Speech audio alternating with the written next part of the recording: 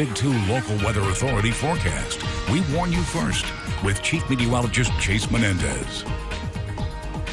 Good morning, everybody. We're looking a little humid outside here on this Wednesday. We made it to the middle of the week, so that's pretty nice. Also, pretty nice is you don't have to get any chapstick today because you can see the halos around these lights are a little bit larger than average. Thanks to the West Texas State Bank weather cam, we've got a good live look at those conditions outside, and we've also got a lot of cloud cover out there right now. Going along with that humid theme, we're seeing a lot of humidity at the higher parts of the atmosphere, and that is turning into those clouds. In some places, actually giving us a little bit of shower activity right now. You can see that tracking off to the east, moving into Pecos, kind of dissipating as it goes. These are very, very tiny showers, so if you do get caught in one, if a shower pops up overhead, likely not to last too long. We're really not looking at any flooding concerns or anything like that. Just those greenish colors indicating the lightest of rainfall. Same story south of I-10. We're looking at a little bit of that light rainfall there for Terlingua, Big Bend, all the way down to the south of Brewster County. Really not a whole lot of activity there, except some much needed rain for that national park. Now, the reason that some of this is kicking off, the reason that we've got a lot of that cloud cover is this high pressure now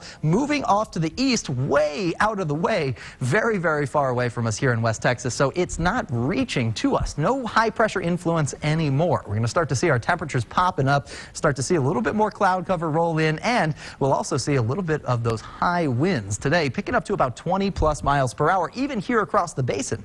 Now, as that high pressure skirts off to the east, that's going to allow a little more cloud cover in there. For today, looking a little bit cloudy by this afternoon. We will see the sunshine peek through for a little while, but we'll also see high temperatures picking up to about 75, 76 degrees here in Odessa Midland. This model showing about 74 degrees, so I think it's running a little bit cool, at least in the basin.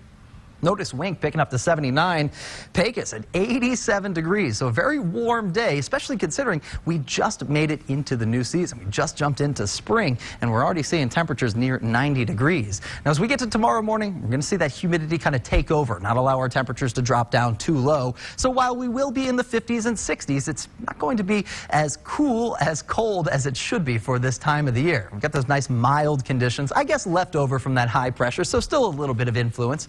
So mild afternoon, high temperatures. Breezy winds, though, will be picking up. Remember, about 20 plus miles per hour. And those winds actually could lead us to some rain chances a little bit later on today. We're looking at some very, very windy conditions in some places, but generally those wind arrows are pointing in out of the south and east. That'll work to pull in moisture from the Gulf of Mexico, keeping our dew points high. That's the absolute reason that our humidity levels are really high right now. As we get to around 12 noon, wind speeds above average, not too bad, but after that, once we get into the afternoon, notice some of these wind speeds picking up to near 25 miles per hour sustained, with gusts even higher than that. So it is going to be a fairly windy day today. We'll see those winds increasing on as we get to around this afternoon. Odessa Midland a little bit tamer than some of the rest of us, picking up to about 20 plus miles per hour by 12 noon and staying there for most of the day.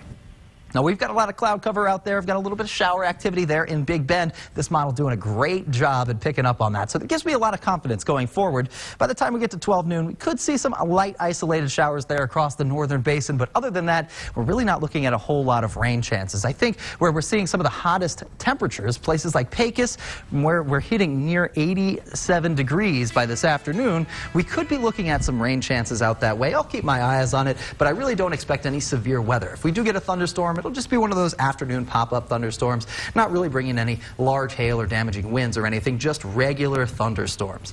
Now, 76 will be our high temperature today, 83 tomorrow. Odessa Midland staying dry both days, but as we get to Friday, 87 degrees, that's going to be hot enough to kick off maybe a thunderstorm or two in the afternoon time, just like what we have today in the Trans-Pecos. Okay. So by the time we get there, we'll have a better handle on it, but I really don't expect any severe weather at any point. Just looks like a regular pop-up shower, pop-up thunderstorm by Friday afternoon, and then we get a cold front Saturday, cooling us down to the 60s for Saturday and the 50s for Sunday, so kind of a chilly weekend. Yeah, very interesting. But you know what? I'll take the 87 degrees, hold off on the thunderstorms if you can. Can you make that happen if possible? I mean, I'd like to go outside.